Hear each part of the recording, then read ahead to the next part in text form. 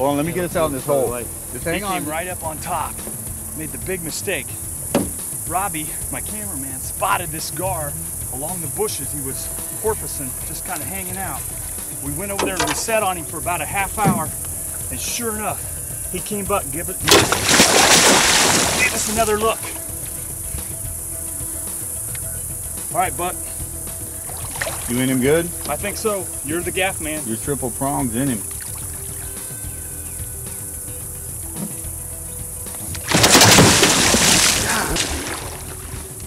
All right, this is the one. I'm bringing him up. Final gapping. Not bad for the first fish of the hunt, but you'll be amazed at how big they can get. That's a beauty, buddy.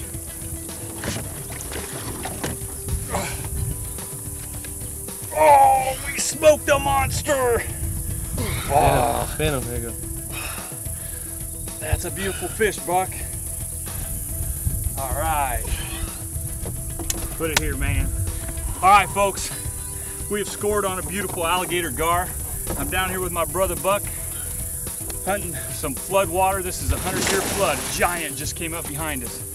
And the flood water's coming up. Buck calls me, says, get down here, man. We got to get after these gar. So it worked out great.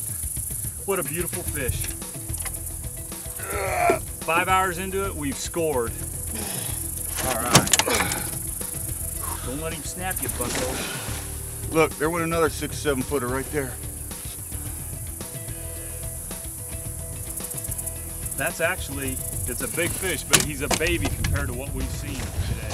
Oh, there's another one right behind us. They're starting to move up now. All right, let's get him. Let's get him, man.